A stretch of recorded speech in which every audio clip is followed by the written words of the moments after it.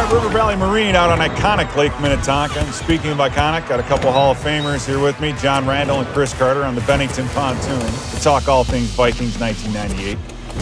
This is Captain's Chair, driven by Polaris. First, going back to 98, we started the season with Brad Johnson, and then we had to switch to Randall Cunningham.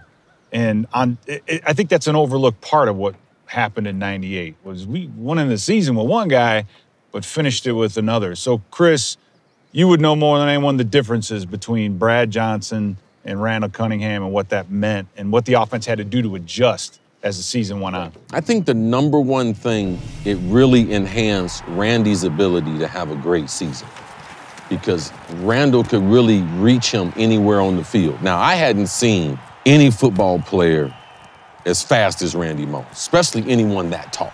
Yeah. So Randall's ability to be able to get the ball deep with him, and then I think that Brian Billick, his genius ability to still orchestrate how we're going to run three receivers, and Randall has some limitations as far as the offense and him understanding it compared to Brad. So we really had to condense the offense somewhat, especially early in the season, till we got a rhythm of what we were going to be. And then things began to explode. Randall had the career year. We had 3 offensive linemen in the Pro Bowl, 2 receivers in the Pro Bowl. Robert Smith had another very, very good. So all these other things came into place, but Randall to Moss and Billick, what he was able to do to Randall and communicating that offense to get the best out of him, to me, I thought was phenomenal, and we can't have that magical season if those things don't occur. Yeah, and Johnny, I look at Randall Cunningham, he's way ahead of his time, I thought. And so what about him made his game so good? I think most time when you have your starting quarterback and then you have your backup come in, usually there's a little drop-off. But with Randall, we're talking about a guy who had the feet, like Patrck Mahomes. And so as for a defensive lineman, when you're going against a guy like Randall, you're just not thinking about just rushing him. You're thinking about, I got to contain him. And so for Randall, man, that it just opened another element for our offense and able to come out of the pocket, run with the ball.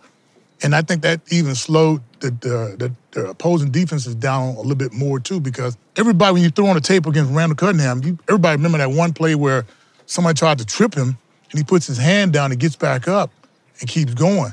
So putting Randall in the game, oh, my God. I mean, he's Randall Cunningham. He's like Patrick Mahomes. It scared guys even more to see him come out on the field. The 2023 Vikings are going to face a generational talent in Patrick Mahomes. So I want to talk about the QB position. Kirk Cousins against Patrick Mahomes. Mahomes, obviously, is a young quarterback. I mean, he's already on that trajectory to be one of the all-time greats. But you couldn't find 2 quarterbacks that are more different, right? Yeah. So talk about that position. And Johnny, start with you and just the issues that a Cousins might give you versus a Mahomes. Who would you rather play against? Who would you rather see? Patrick Mahomes is the type of quarterback that gives you all types of trouble.